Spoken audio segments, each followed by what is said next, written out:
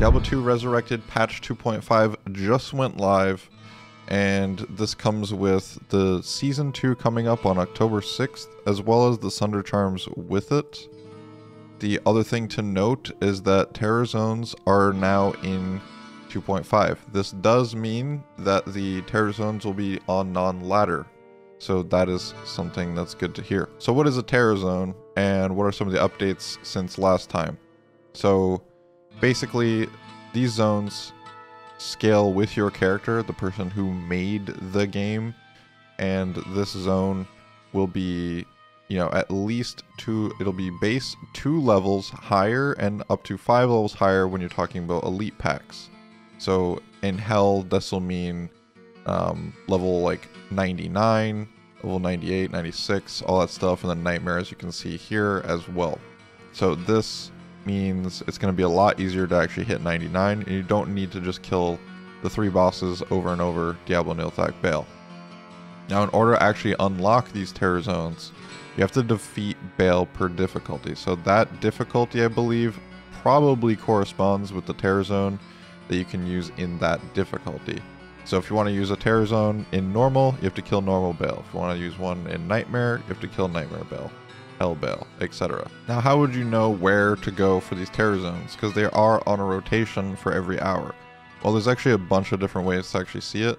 So we have the unique icon that's on the monster's name, on-screen text, special audio cue. It's also visually indicating that there's a Terror Zone. And then there's in-game text on the auto map that's right here, where it says terrorized. So that's another thing. In addition to that, they just added another thing where the icon and the name is in purple. So these things are changed here. So it's basically the closest waypoint to the Terror Zones, which is a nice little quality of life for people. And then they have the final list here, which you guys can find the link in the description if you guys want to go over all that stuff. There's a bunch of bug fixes as well, just trying to cover the highlights here and the major changes. Now with the new ladder, that means that the Season 1 characters and their loot actually moves over to non-ladder because the new ladder is coming. And what happens here is it looks like they're just going to have these tabs where you can just hit a check mark to look at your past ladder stuff, and then it's like a remove only stash. So you're not getting additional stash tabs, you're getting remove only. That way you can extract that. You will have the entire season to remove it, but if you don't remove it, then the items are permanently lost. There are new Sunder Charms coming to Ladder 2, and these things have updates to them as well if you actually were following in the PTR, and we're going to go over them real quick here.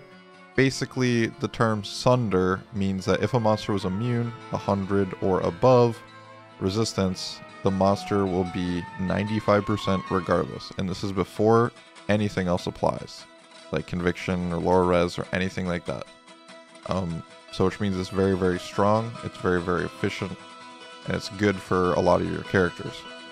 They're going to be on Season 2 ladder exclusively, and the unique charm is only going to be dropped from monsters of champion, unique, or super unique, or boss difficulty. So they're not going to drop from the regular trash mobs in the area.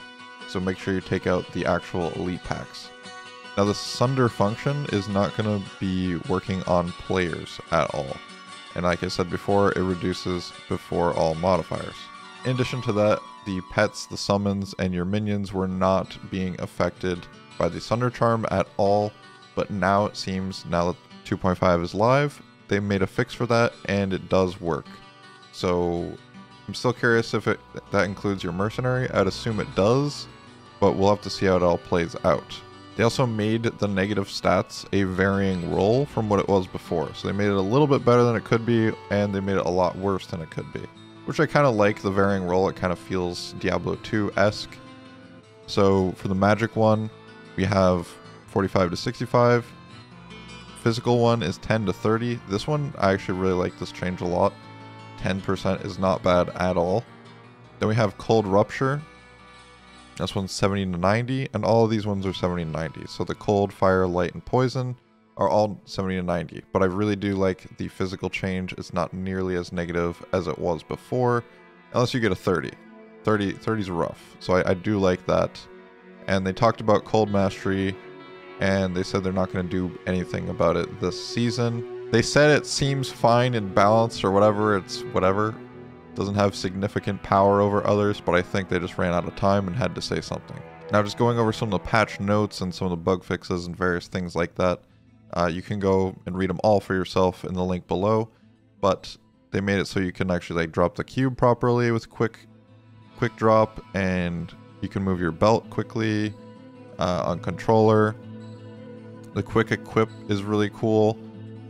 Basically what they did is they added, for like mouse and keyboard, they made it so you can like control, I believe it's control to the shift or control, but I think it's control left click on like, let's say a piece of gear that you have equipped, and it moves into the stash, or probably in the cube too. It might work in the cube. And then you can use shift click in order to just go from the stash and equip something and swap it out real fast. So it's pretty cool. I do actually really like this function quite a bit. It adds a lot of quality of life and some speed, so you don't have to spend as much time in town doing stashing. And that's just listed right here with the quick equip from their character and mercenary. One thing I'm actually really excited about is the new modding functions that are actually going to be coming. They're allowing us to fix a lot of the bugs that I have. Not everything for sure, but one of the things, for example, that could be fixed now is the mercenary icon, and there'll be more functionality to the game as far as if I wanted to do some like terror zone stuff or change the level areas and things like that. This does come with a downside though, because when you change things in item stat cost.txt, this is a specific file in modding that when you mess with this stuff, it makes the game crash. So, and corrupts your save folders. So what I'm going to have to do, what everybody's going to have to do if you're playing my mod or playing single player mods, make sure you save your characters until modders like us try to figure out exactly what items need to go. It seems like it's going to be resistance items, like everything that has resistance on it, but I want to go and test all this stuff, like damage reduction and all that stuff. I need to go and test all this to make sure that we know exactly what needs to be pitched and dropped on the ground in order to bring as much over to the new patches that we can. So again, you don't have to even patch at all ever again if you don't want to lose things, but going forward for like BT Diablo and stuff like that, or any modders, they're probably going to be able to, or they're probably going to be wanting to use these new functions and make it so they have more ability. You're also going to be able to work things like mercenary AI, it seems. They're moving a lot more things out of hard coding and bringing it into soft coding, which means basically modders like me can actually go and change some things around. So I'm really excited about that because the mercenaries are stupid. They're very stupid, and there's other things that are going to be great to change as well. And then we saw at the very bottom here, this image. We don't know what this means. What does this mean? We don't know.